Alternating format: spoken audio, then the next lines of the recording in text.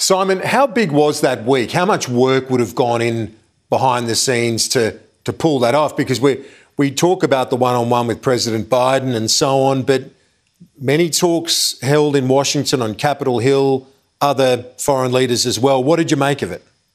Well, it was pretty amazing, Kieran. It was probably the biggest week for Australia in Washington in a long, long time. I'm struggling to think of a time where the announcements, the fora that the Australian Prime Minister is represented at, and behind the scenes, Kieran, you're absolutely right. The Prime Minister between, I think it was the front of the week in New York and the back of the week in DC, there were a couple of days there in Washington. He hosted Boris Johnson up at White Oaks, the Australian ambassador's residence, and had 2 very full days of engagement up on Capitol Hill on both sides of the aisle before the Quad meeting. Now, why? Because we've got to get this 12 to 18-month consultation period on bringing that capability under AUKUS to Australia. The signals that sends at the very top of the Australian political leadership is invested. Very key signals to send to the US Congress, who have a voice in some of these tech transfer issues that are going to be on the docket. So shoring up bipartisan support for that really key part of the agenda as well. Simon, what do you say to concerns that... So I've seen analysts refer to AUKUS with a little question mark. What happens if the United States goes back to an America first sort of mentality, that isolationist mentality? Is that a risk for this sort of investment, both in dollar terms and in alliance terms? Yeah. Look, I saw that too, Kieran, and I understand the point. Just a couple of things to add to that. One thing we've been tracking at the US Study Centre is there's just a lot of bipartisanship around, at a high level at least, on the question about the rise of China and what that poses to the United States and to perhaps to Western democracies, if you will, more broadly. I think that survives, that mindset, and I think the commitment to let that technology go offshore to Australia survives as well. I don't know that America first was actually isolationist. I think it meant literally what it said, America first. What's different about Biden, if you will, as opposed to Trump-era foreign policy, it's that America with allies, whereas I think under the United States it was a mistake to refer to Trump as isolationist, nativist or sort of nationalist, if you will. But I don't think isolationist quite captures it. There was a determination to stand up to China. I think this is a difference about means, not ends, but I think the desired sort of strategic goal, not as well formed as we'd always like. I think that survives, though, in any transition, say, back to a Trump or a Trump-like Republican presidency, say 24 or 28 or whenever. So to get your thoughts as well on this other thing that the Prime Minister's grappling with now, he's in quarantine at the Lodge, but he's got to navigate, I guess, meeting international expectations, including that of President Biden and John Kerry and the rest of that administration on climate, yet bringing his coalition with him. That's a challenge, because obviously those expectations are there, aren't they, from not just the US, but the UK as well and others. Yeah, and I think it probably underscores why the FaceTime. Remember we had Maurice Payne and Peter Dutton. I think they logged about a week in the US as well.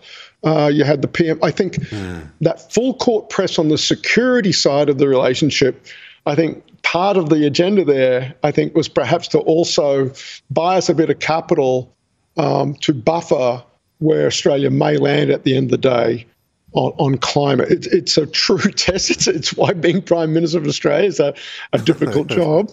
To pivot, right, from that week in DC now to, I think, a very sort of different political management challenge that he's got, whereas you've got the clock winding down on Glasgow. What is Australia going to put on the table there? And how do you, with the United States, all that reassurance and all that depth of relationship around the security relationship and where we're going there, while at the same time having to preserve some autonomy and perhaps even some policy daylight on climate and keeping everything under control back in the coalition back here in Australia. I think this is one of the really fascinating phases of the Morrison prime ministership, and from where we sit at US a study centre, precise because it's got all these multiple touch points in different policy domains with the United States. Yeah, absolutely. And then you've got this other balancing act of shifting style from Trump to Biden. And, well, look at the Republican Party at the moment. I mean, who is the presumptive nominee for 2024? Who is the de facto head of the Republican Party right now? You'd say it is Trump still. Yeah, it is, Kieran. And this is the delicate act that is Australian diplomacy at the moment. Yes, there are challenges in the region, but no one is going to pretend that the change in the United States between, say, Trump, Biden, and what may come after Biden, right? I think everybody has to be realistic about that. What the challenges that poses for Australian national interests still being furthered through the alliance, right? And the way that is done requires great tact, great art, and great insight on the part of Australian policymakers, keeping the good and dragging out of the alliance channel things that can advance Australia's national interests, and that is US presence in the region, while trying to distance ourselves from some of the vulnerability we saw under Biden. And of course, you've got the institutional complexities too. You've got the White House, you've got Congress. It is a big job servicing those relationships. Our diplomatic team, hockey, now Arthur Sinodinos, but that diplomatic team that supports them with the big top of the tree visits, as we've seen the last week. So important in a United States that is itself prone to these changes between administrations and the way that policy comes out of those different administrations. It is a very divided country as well. So that's part of that mix that you referred to. But let's look at some developments recently, like the Arizona audit of votes. Sure. It actually found that Biden won by a larger margin than originally thought. But that's not going to concern Trump's followers. No, that's right. It's water off a duck's back, Kieran. That's the other amazing thing about Trump and his continuing hold on the Republican Party. Look, typically when you're an incumbent president, right, and you lose the election that you're seeking to contest, convention is that you sail off into the sunset. It's time for the party to be under new management, as it were. Very, very few defeated American presidents come back for another bite at the cherry, so to speak. This is what makes the Trump phenomenon just so unusual and so compelling, historically, politically, and substantively, every way you like, because he is the titular head, the de facto head, of the Republican Party. He is the presumptive nominee. All evidence to the contrary. Is there anyone else? Because obviously, the question I put to you is, he's human and he's in his mid-70s, and so the point is, we're still a couple of years away from the next election, so who knows what happens. You see the point I'm making. I mean, he represents a big part of the Republican Party, but so there are some risks to all of that.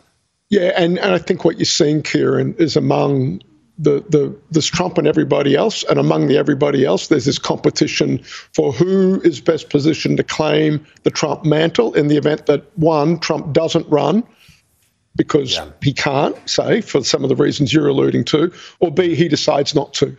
And so is it Abbott, the governor of Texas? Is it the governor of Florida? Is it some of the Republican senators? Is Ted Cruz is clearly positioning himself that way? Some positioning indeed happening. Simon Jackman, great to get your insights as always. Appreciate it. Good on you, Kieran. Thanks a lot.